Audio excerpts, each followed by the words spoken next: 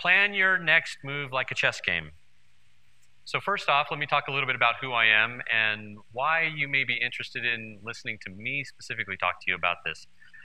First off, I've been a software developer and in the IT tech field since 1996. Started off as a software developer, did custom application development for clients.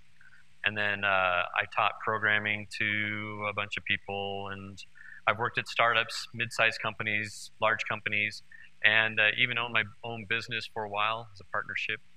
That went really great. I'll show you how that was later. Right now, I am a product manager at OC Tanner, and I am doing that while also going to school, getting my MBA. Personally, I've taught leadership principles to a number of different people from many different companies. Did that for about 15 years as a volunteer. And I've got a Shodan. I wish Matt was here because I could say Aikido, and then he would actually understand what that was. Oh, there he is. And then I'm certified advanced open water diver for paddling. When I first started as a developer in the industry, I had a specific mental model, and that specific mental model was that my career had to follow a ladder. I start off as a junior software developer, and you move your way up to an actual software developer, and then gradually move up in the ranks, so to speak. And it wasn't until a number of years ago that I heard a guy say that you should look at your career not as a ladder, but as a chess game. And so after I heard that, I thought a lot about it and thought, okay, how do you manage your career like a chess game? How does that work? What does that look like? And so what I'd like to do is share a little bit about some of the thoughts that I've had since I've heard that phrase and how I've started to manage my career more like a chess game instead of as a ladder. So first off, let's talk about the actual chessboard and the way that it's arranged, right? We've got ranks and we've got files. We've got the horizontal axis and we've got the vertical axis. So along the horizontal axis, we have specialties or specific industries. So for example, you might be involved in healthcare, or you might be involved in retail or finance, or have experience, you're developing applications in these specific areas. Or you may have specific areas where you're really focused on. So for example, you might be machine learning, or you might be in software architecture optimization. A lot of different things, product, QA, those are also different specialties that we can kind of map along each one of these, like an A, a B, a C, or a D. Then we have the vertical axis. So the vertical axis going up the chain is very much still like that ladder, but in some respects there are little differences. So for example, your job title could be one of those steps along the rungs of the ladder, but it could also be the role, the responsibilities that you're being given. So for example, let's say that my job title says that I am a junior software test engineer, but I'm given a responsibility to actually lead a team and help them deploy a particular solution to our environment. So that that's not something that a junior software developer would actually be doing. That's more of a tier up or even a little bit above, simply because of the role, the responsibility that that particular project and role gives me. And it may not even be a QA thing. Maybe it's a DevOps sort of a thing. So I get experience in not only, let's say that as a junior test engineer, I'm on A2, for example. That responsibility could actually be maybe a B4. And so I'm getting experience in different areas, in different levels. And that's how I've started looking at the chessboard itself.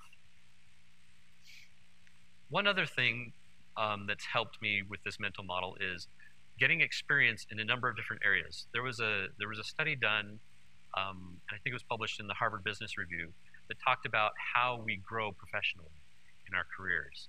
And they broke it down. 70% of our growth in our career comes from the experiences that we have. And then 20% of our growth comes from the people that we know. It's not what you know, it's who you know, right? Well, apparently it's only 20% of the people that you know. And then 10% is education, which makes you wonder why I went back to get my MBA. Thank you. So with those two things, the mental model of the chess game, and then this 70-20-10 rule, let's take a look at some tools that can help you as you actually map and make these different moves on the chessboard to get the experience that you want, to get to the place that you want. So first off, we'll skip this slide. We'll go to the personal experience map. Personal experience map is a collection of experiences that you would need in order to get to your end goal, the things that you want to do in life. There are two types of experiences that you want to look at. First off are your functional experiences. This is like, I've got 6 years as a Rails developer, and I have done monolith deployments, or I've done microservices. These are kind of your competencies and the skills that you've got.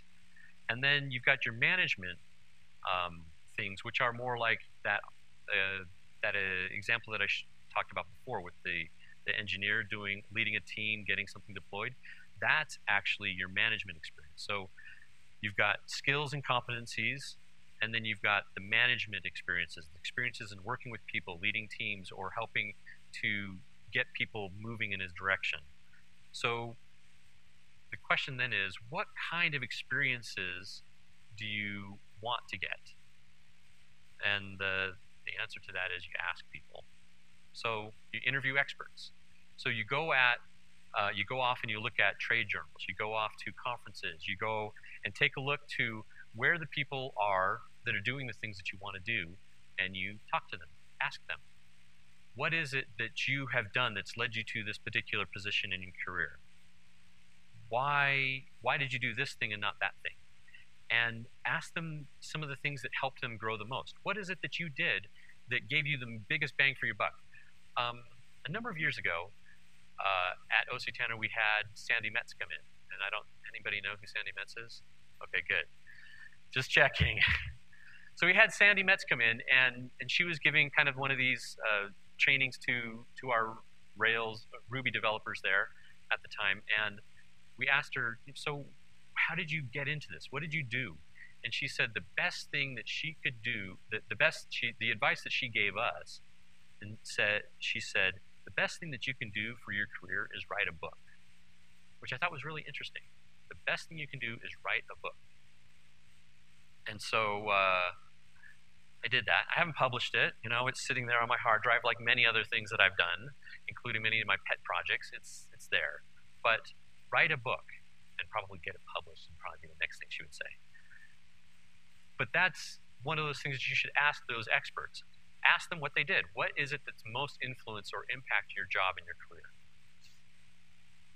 And then you can do something else, which is LinkedIn stalk them, which is for those of us that are a little bit more introverted. Go check out their resume, look at their LinkedIn, and see what kinds of things are they listing as the most important things on their resume or in their LinkedIn. So for example, if they say, I implemented this system that had, I don't know, I'm going to blow up sort of things, but let's say that I ran my own company, and for 15 years we had a project that helped service this energy company down in California. And you can say, okay, and that's on their resume because they think that's an important aspect of what they did for their particular job. So think about ways that you can incorporate what those experts have done as well into your own career navigation. Finally, building the map. You'll want to take a look at 4 to 7 functional experiences and then 3 to 4 manager experiences and incorporate those into where you're going to actually go in your goals. And then finally, they should show a meaningful business outcome. So for example, when people look at your resume, it's nice to know that you have 6 years of experience, but what did you do? Did you increase the amount of profits that the company received? Because they like to see how much actual impact that you had on the company that you were working for. Or we reduced the amount of response time that it took for our webpage to actually be returned to people. Or we increased the amount of people that were actually concurrent users on our system from 100 to 10,000, for example. Those are things that you can actually quantify and show them with data that they can then appreciate. Finally, with your experience map, your career is going to be very much a journey, and you'll want to review it rather regularly. Every 2 to 5 years, you can update it. Not 2 to 5 years. Every 6 months, you want to update it, and you want to make sure that your focus is still the same, and can help you get to where you want to in the next 2 to 5 years. Another tool besides experience mapping is your from-to interviewing. And this is really simple. It's a very tactical thing. And your idea is that you're going to start with, where am I at right now? So where's my from? And where do I want to move to? What's the next step? So am I going to move, am I going to move along the horizontal axis, or am I trying to move along the vertical axis? It's really difficult to do both at the same time.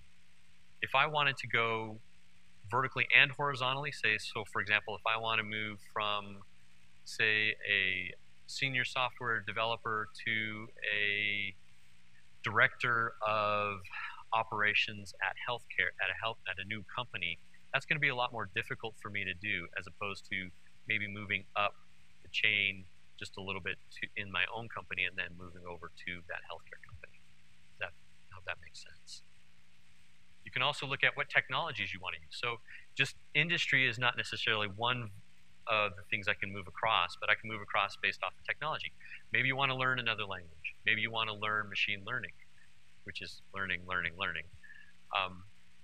Maybe you want to get into embedded system programming. These are all different things, right? And we start pet projects on these things specifically so that we can do those things. But maybe your company, or there might be an opportunity within your company or your job which would allow you to do that thing. So if you can leverage that and convince your boss, that's great. The from-to statement is really simple. From a blank, I want to move to a blank. So from a pure backend developer, I am going to move to a full stack expert with a focus on Rails and React. Or I can go, that statement could also look like, from an individual contributor who adds value through technical expertise to a leader who provides vision and direction through clear collaboration on technical architecture decisions. If that isn't a mouthful, I don't know what is. But it gives you direction on what your next step is and what direction you're going to be going in that either horizontal or vertical move. One of the other tools that you can use is interviewing. So this is, think about it, radical candor kind of an idea. You're going to ask colleagues and supervisors for feedback on this statement that you have. So do you think this is realistic? Am I really cut out to go from a technical expert to a leader of team of people? And they'll tell you, hopefully. They'll be honest and they'll help you. But the idea is that you'll be able to take the feedback that they give you and incorporate that into your plan. So if I need to work on how I interact with people, then that's great feedback, because then I can work on that, and maybe as I work on how I interact with people, and maybe I'm going out and I'm visiting with people more, then that can be one of those things that as I work toward that next step, I have a plan. Finally, this is probably the biggest part of what I've used is matrix ranking.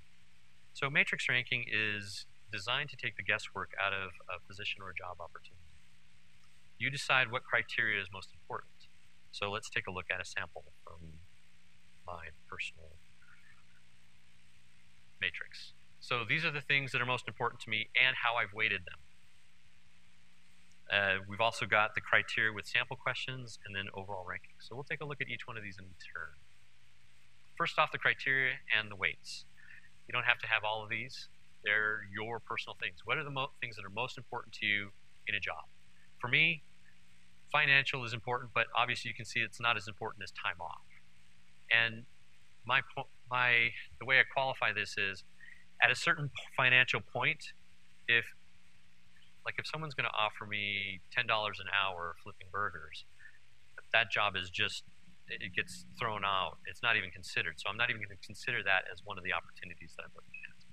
However, if they're going to offer me close to where my salary is right now, then I would consider that, and it would go into this bucket, and then financial consideration would be 8% of the rankings, if that makes sense. So that's kind of the financial benefits is obviously the same. So go through, think about what are the things that you want most in the job? What are the things you like most about the job that you're in right now? And rank them. So when I started off, I just divided them equally and said 10, 10, 10 because I had 10. And then I went through and I said, this one's more important, so I'm going to add a couple percentage points, and this one's less, so take a couple off, until I got to this particular weighting. Your mileage may vary. Then I went through and I've created a spreadsheet that has each one of those particular pieces. So for example, schedule, if we look back, schedule was down at the very bottom, 15%. So then I took a look and said, okay, based off of what I think is important with a schedule, what would I rank a 5? Like, this is the best job ever as far as looking at a schedule. And then a 3 would be, this is basically what I expect out of a schedule nowadays. And then a 1 would be, this is awful. I would really not work for this kind of a job. So, for example, 60-hour plus work weeks on a regular basis is not something I'm willing to do. Occasionally, sure, but not all the time. And I've worked at jobs where that was expected. So then come up with some questions that will help you answer that. So you know how you get into a job interview, I don't know, maybe I'm the only one that's like this, but you get into a job interview and somebody asks you, so do you have any questions? And I'm like, I have no response to that, right? This prepares you for that eventuality. This lets you have some specific criteria-driven questions for what you're looking for in your ideal occupation or your ideal position. So you can go into a job and say, actually, yes, I've scoured your website and I found answers to some of my things. Like you can find some benefit information on some websites. You can find some, the salary, you kind of have an idea, but you want to find out that one for sure. And there are other things you can maybe find out about the culture of the company as you're just in there and walking around. But eventually you have to ask them some questions. And so these are the questions that you would ask. And then based off of the responses, you say, well, yeah, this company is probably a 3, or this particular position is a 5, depending on what you want. And then you map them out. So for example, this is me with my dream team of jobs, and some of them like game retail store owner. It's always one of those things I toy with because I like to play games. Now, is it going to meet the salary one? It's probably a 1. But it's there for completeness. Also, take the current position that you're at and throw that in there too. Make sure that you include that in there, because your best decision may be to actually not move at all, because that may end up being the one with the biggest ranking, the best ranking. So you may be perfectly fine where you're at, and that's totally okay too. And what you want to do, and this is on my website, so if, at the end I've got a link to this actual spreadsheet, so you can download it if you want to and customize it, do whatever you want. So don't worry about trying to create this on your own because it's a pain. But you basically put in the weightings. So your salary, 30%, you just put in your 5, you put your benefits in at 2, and your time off. Basically throw in the rankings, and at the very end it's got a total column, sort it, and you know, okay, this is the one that's the best for me. So summary of the tools. We've got the experience map that kind of tells you where you want to go based off of what you've seen experts doing and where they are and what you kind of want to be like them or a combination of them. We've got from, to, and interviewing, so where I'm at right now and where I'm going to move to. And then we've got the matrix ranking. But the question really is, why do you want to move at all? Or as I like to call them, the 3 Bs. So the first B, and this is where I maybe open up the kimono a little bit, is your bump in salary. So I did fade out some of my actual salary numbers, I admit that. But what I am showing you are the bumps that I've had in my salaries since 1996. Every time I've had a bump in salary, it's because I've either changed positions or I've changed companies. The worst person I've ever worked for is in orange, which is me.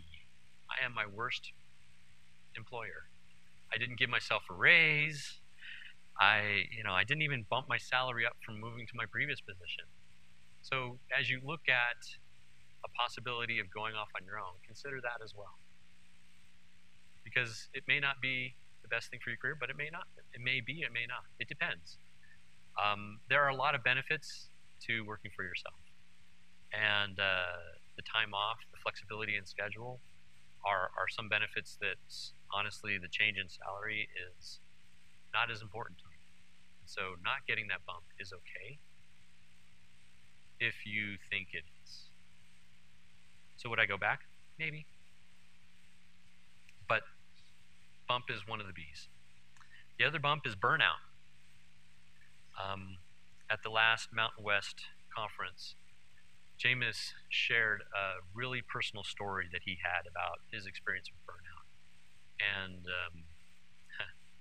one of the things that really struck me about that talk was that at that time, I was also going through burnout.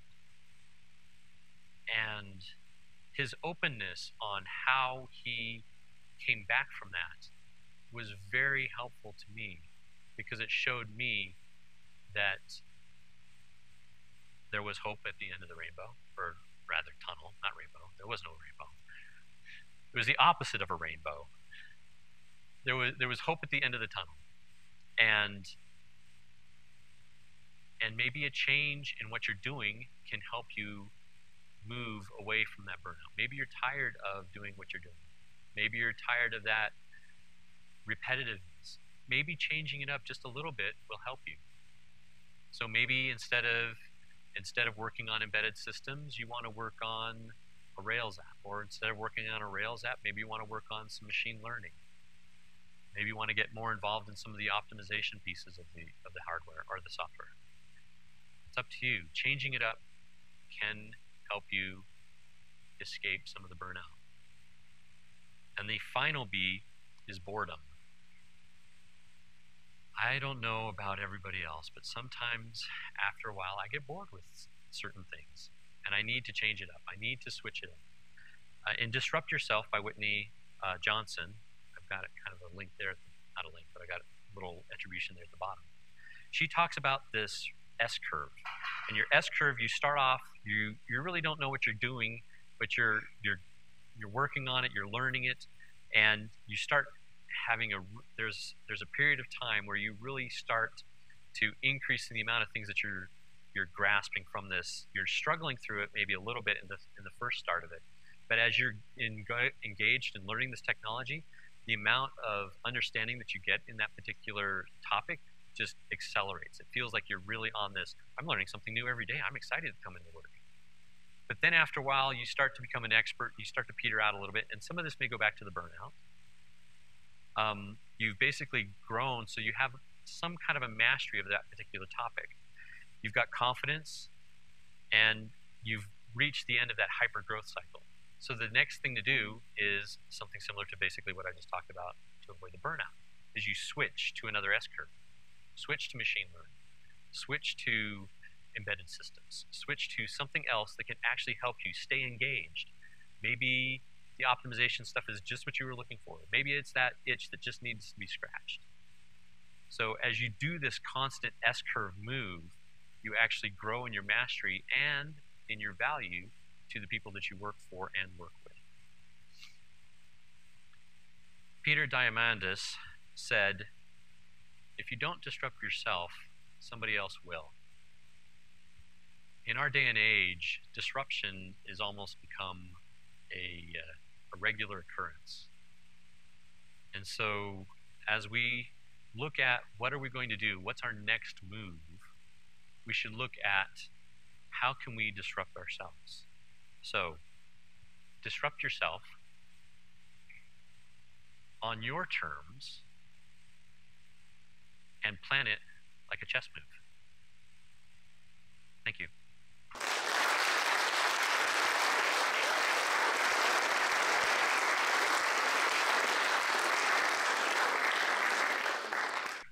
Any questions? Oh, I'm sorry. Yes, the question is, You see a lot of people nowadays, they look at, it looks like they're basically job hunting, pursuing that salary increase every bump. They're basically pursuing the first bump and not necessarily looking at the other two bumps per se. Are you responding or are you asking a question? Okay. Is it related to this one? Okay, I'll answer this one first then.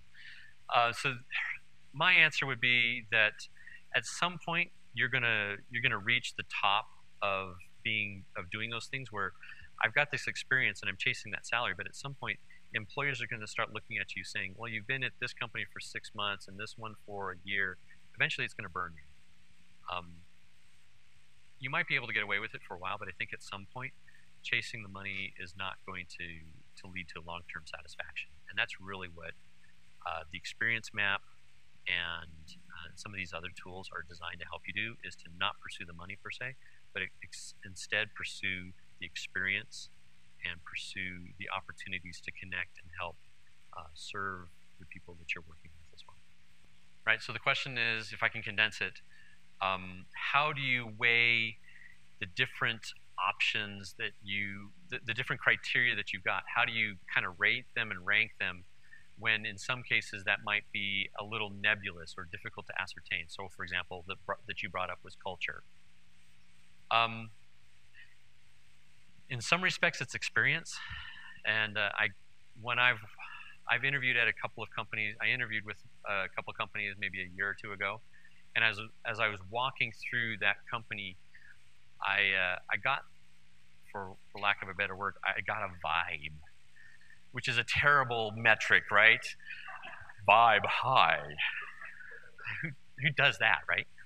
But as I looked at it, the feeling that I got as I was walking through the culture was, how is this similar to other companies that I've been at? And when I looked at that, I was like, okay, the culture that I've got here is similar to this company that I was at beforehand. And so I'm going to expect the culture is probably very similar to that one. And so I'm going to rank them here based off of that feeling that I've got as far as comparison between the two different companies. And so in one respect, I have to say experience, which is another terrible answer to give you. But in another one, you can use other metrics to help. Like maybe you know a couple of people that have worked there, and you can start asking them questions that may help you get a better sense or a feel for the culture. It's much easier to rank things like if we were to go back to here, the core hour ones, that's pretty simple. That's pretty easy to answer. If I were to bring up, let me see. Yeah, the idea is to take as much subjectivity out of it as you can. But if we were to look at, let's go to there. And once again, if you go to the website, well, I posted the spreadsheet on the website. So that's all I'm doing is I'm bringing up the spreadsheet that I used, that I posted there. So here are some of the questions that I've got for me. So financial, right? That's really, to answer your question, Leah, that's kind of along the lines of financial. Do I have enough to support my family? That's great. That's how I would rank it. Not chasing necessarily the next salary bump. Benefits, time off, unlimited. Who doesn't want unlimited time off, right? That's a 5. Except you guys just said you don't want unlimited time off. Okay, I'm going to ask you why. Commute. Is it a good commute? Is it a bad commute? How does that commute look? Social. Professionalism. This professionalism, and this kind of goes to your culture question. How can you judge backbiting, right? That's difficult. Maybe you have to go at it from a little bit more of a circumspect kind of an answer question. So do you find it easy to get along with other groups? Why or why not? What kind of barriers do you have to deal with? And as you listen to the responses to those questions, then you can start to gauge what their culture's like. So there are ways to get those answers, but you have to kind of play with it. So asking them how long does it take to get a server installed once you have recognized that you have the need, That's a great question, because that'll tell you how much barrier and red tape in politics. That's awesome. So the question is, one, I worked for myself for a while. What are the benefits and perks as opposed to not working and working for somebody else? So what are the benefits of working for yourself versus working for someone else? So working for yourself is great as long as you have people paying you. As soon as you don't have people paying for you, it becomes very challenging really quickly. And I was in that situation for about 1.5 years where I didn't have anybody paying me for work I was doing, or they were paying me very little compared to what I was being paid before. So we lived off of savings for a while. I just because I'm a glutton for punishment, I actually went and looked at the poverty levels for Utah and found out that I was living below the poverty level while getting paid to do work that I was not under the poverty level beforehand doing. So in that respect, challenging. But the freedom that you get in your schedule is great. The ability to take off time when you want to is also good, as long as you have backups for taking care of customer calls and requests when you're not available. In many instances, the remote working stuff that we have going on now with many employers makes some of the benefits of working for yourself less enticing, because you have an employer who is paying you a regular salary, and they may expect you to be putting in some core hours at certain times. But for people who are used to working from 12 to 8, that's much easier to do when you're working for yourself or working remote, as opposed to somebody who expects you to be in the office from 8 to 5 every day. So there are certain perks in that respect that are great. Working for somebody as opposed to for yourself, I always feel like I am begging when I ask for time off. I hate begging. It always feels like it's an inconvenience for whatever reason. And so in that respect, that's difficult and challenging. One of the other things I struggled with as I was working for myself was I got lonely. Right? The social aspects. I enjoy the social aspects of working for a company. And there are ways of getting around that, but at the time I didn't know what they were. So if I were to do it again, I would get more involved in the community, more involved with people in the area who know. So yeah, that would be my response to that. Is it pluses and minuses, right? I'm not sure I understand. What was the outcome of going from self-employed to not? Right. What happened? What happened when I was working for myself? So when I was self-employed, it was actually 3 of us, family company. My dad, my brother, and I were owners of this company, and we still are. And my dad doesn't get a paycheck from it anymore. My brother does. So the company is still going, barely limping along, because we have one customer that basically pays for his salary, and that's it. At some point, if we were to get bigger projects from people who are willing to pay, we would probably go all in again. But I would find ways of mitigating that with not just a single customer or 2 customers, but I would increase the customer base for sure. I would probably also increase staffing to help support and handle some of the requests that we were on call 24/7 sometimes. In the meantime, they're running the company. I stepped away, and I went to work for one company and then another company, if you looked at the graph or the chart. So ultimately, it's kind of, I don't want to say it died, but it refuses to die. It's like a zombie. Other questions? All right, thank you.